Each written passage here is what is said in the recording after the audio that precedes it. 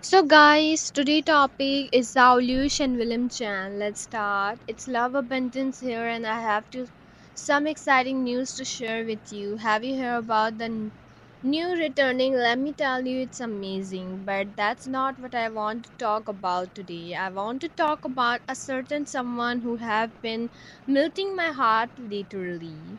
William Chan Zhaolush, I mean, have you seen them? He got their faultless charm and that just draw you in and has talent. Don't even get me started. He's a true artist and watching him performance is like watching magic happen right before your eyes. But it's not just has talent that have me swooning, it has abiding. Willem Chan Zhaolush is the someone who's now what they want and goes after it with everything they are got, and that's kind of drive and determination it's so attractive to me. I think we can all learn something from Villain Chan Zhaolu. She shows us that if we have a dream we can make it in a reality if we are willing to put in the work, and this kind of message is so important, especially in today's world where it's so easy to get discouraged. So if you are looking for someone inspire,